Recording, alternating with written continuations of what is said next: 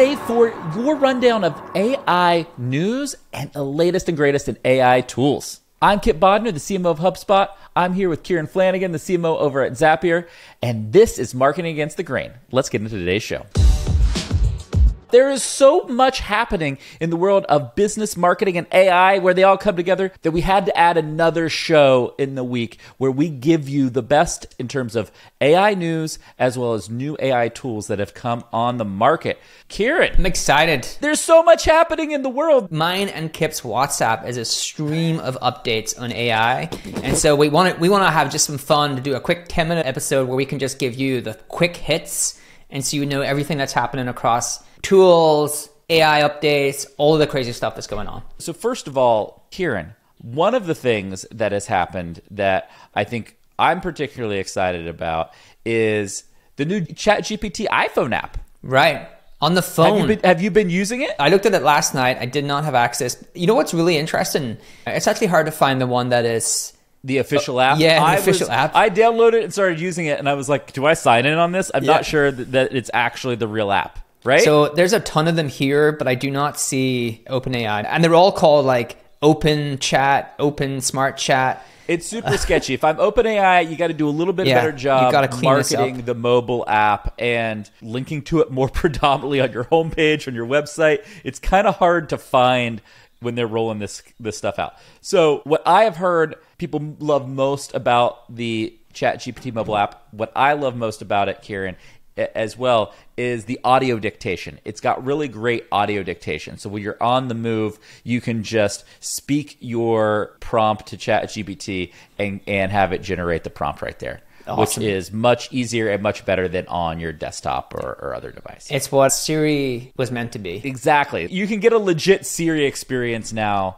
if you're using the ChatGPT iPhone app. I think this is a game changer as well. I've heard a lot of people I know are using it and they're like, it's just so much better to use on the mobile. I think it's better to use on mobile than the desktop. And we know that a huge part of just the search and knowledge market exists on mobile. So it was a no-brainer for them to roll it out. A couple other things happened this week. One, Kieran, Meta released its new AI Sandbox. I love this one because this is so funny, right?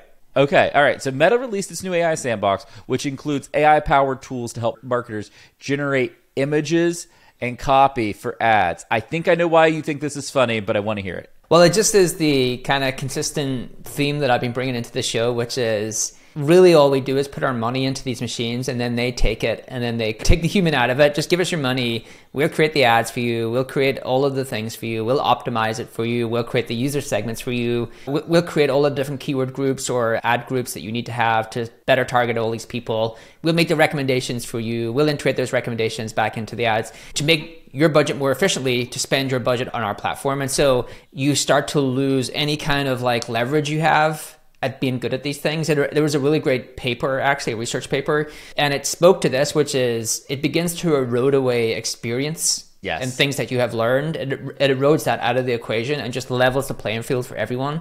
So the person who really didn't put in the time and effort to learn a bunch of stuff, get really good at that discipline, they have the same capabilities as someone who's like been really experienced, can actually do that thing. And this is a good example why it's going to happen in advertising very, very fast, which is it's in all of these platforms' interest to optimize your ads so you'll spend more money. I thought you were going in a complete different direction, by the way. I thought you were going to make the joke. Anybody who's ever done any amount of advertising on Facebook, you know what happens? Your ad doesn't get approved or your ad gets pulled down because it's violating some part of their agreement. And I wonder now, like, will you be able to use Meta AI tools and still have your ads banned? Everything's going to be vanilla. It's going to be so vanilla, dude. It's going to be all averaged out. Everything will look the same, sound the same. If everyone's creating their ad copy with AI Sandbox and their graphics with the AI Sandbox, then I probably want to do the opposite, right? Like it's the only way to differentiate. Yes, I think a hot take here is you probably want to test AI Sandbox versus some non-AI Sandbox ads and see what actually performs better. Yeah. And building on this, not to be outdone, our friends over at Google have also rolled out some AI tools for advertisers. So one of the lessons for everybody watching is that where's there going to be a lot of innovation in AI tools? Ads. Because that's where the money is, baby. Yeah, so all these companies are going to be pushing AI advancements to ads first and foremost, right? Yeah. The Google AI tools, one quick note before we move on. I think one of the interesting things that came out in that news is they are also providing recommendation for YouTube creators. And so they're obviously going to look at all of the historical data they have in YouTube and be able to give YouTube creators ideas on what works.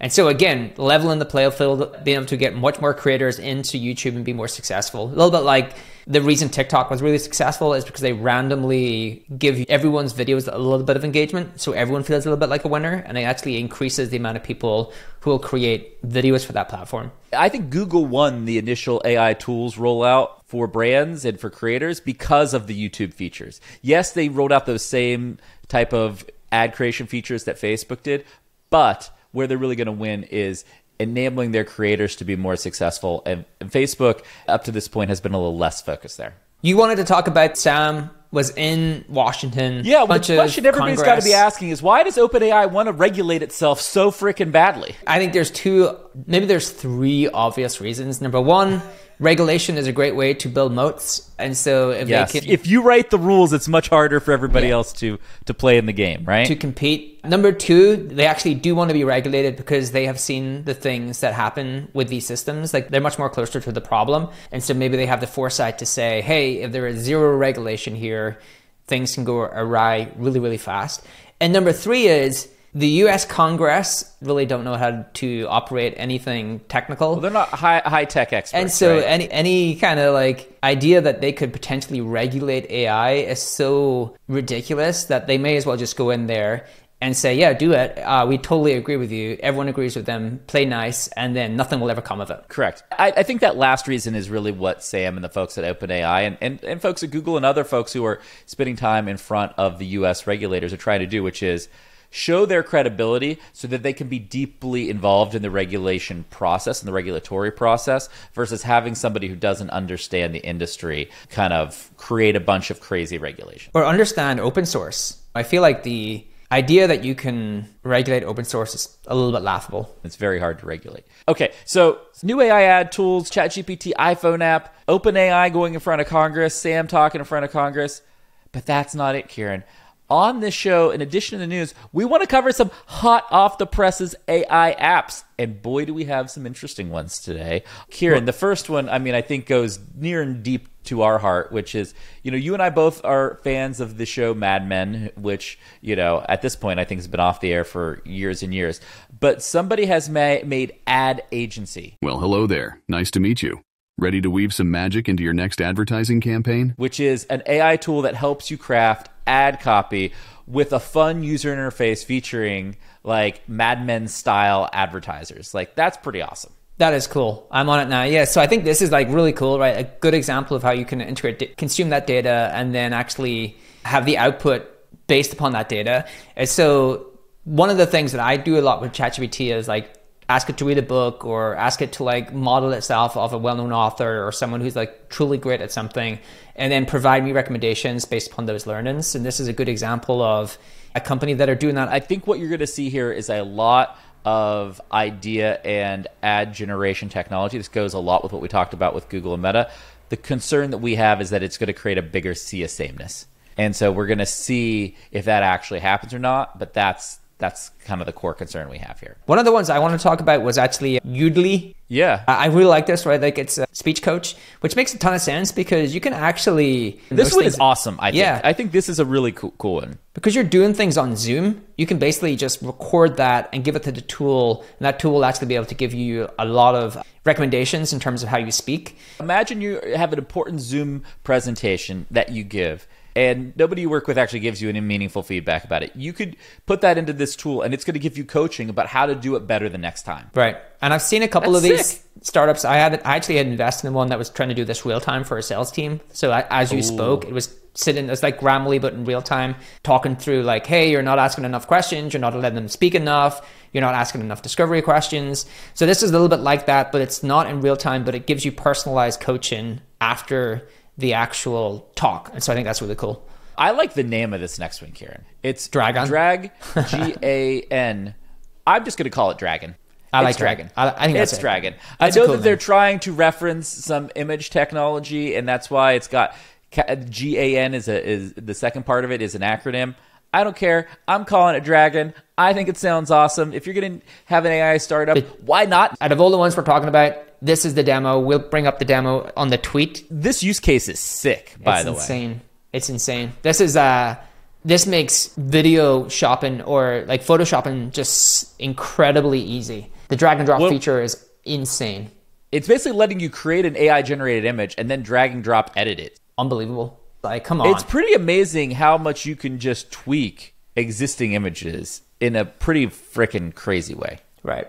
I would go as far as to say that DraGAN, just first of all, on name alone, is basically the tool of the week. I think it's a tool of the week, but I want to quickly cover Quiver because the thing that you and I have talked about a lot is there's companies like Glean now that basically connect with all your internal apps and suck in the data and be able to allow you to ask questions of that data. So basically all of your employees should be able to query any question they want about, company internal knowledge. Yeah. And that's huge, especially for like new employees coming on board. This happened to me a lot. Like I'm trying to figure out what has been done in the past to try to move a metric or like anything like that. And if this is one of your favorite pet rocks because you can never find anything you need. So you love this category of tools. But there's all this like historical things that have been done as a company. Yes. They usually are documented somewhere, but a new person comes in and then just tries to repeat the same side of things. And so if they could query and say, show me all of the experiments that have ever been run to like improve sign-up to upgrades. And it would pull all the information and give you the stats and what worked and what didn't work. Quiver is a little bit like that in that it's giving you a second brain, but you can actually store information with it and then query that information through a chat interface. And so basically what I'm really excited about is like AI means your capacity to retain knowledge is just like infinite, and to retrieve that knowledge is just like infinite. And I think it's a very, very cool tool solving a use case that is very applicable right now. Kieran loves what I call the outsource your brain use cases. 100%. That takes all the stuff you've done and seen and makes it really easy to recall it and find it. And I think Quiver, which we're going to link up in the show, is another good example. There's a lot of tools that are playing in this space. I think one of them is going to win. There's Quiver, there's Rewind, there's Glean on the kind of the business side. There's a bunch of interesting tools here. Somebody's going to win this space because I think the category itself is exceptionally important. I agree. I got to tell you, I have one other fun one that we have to talk about. There's BarGPT now, Kieran. There's a tool called BarGPT that if you don't know what kind of drink you want, it will generate a drink and a recipe for you. So the next time we're in Dublin together, we're rolling into Peru, we're opening BarGPT, and we're going to show the bartender the recipe. Okay, isn't that bananas? Yeah. But I thought that was a fun one. I think one of the other things that's great about AI is the cost and barrier to entry is so low that you get really fun tools like BarGPT, and I'm excited to see all kind of the fun one-off kind of like use cases that are going to come. So this is our attempt at giving you the latest and greatest in terms of AI news and tools. We're going to be back with you next week with another episode like this. If you have comments about how we can make it better, hit us up in the YouTube comments and hit that subscribe button, and we will see you very soon on Marketing Against the Grain. This data is wrong every freaking time. Have you heard of HubSpot? HubSpot is a CRM platform where everything is fully integrated. Whoa, I can see the client's whole history, calls, support tickets, emails, and here's a task from 3 days ago I totally missed. HubSpot, grow better.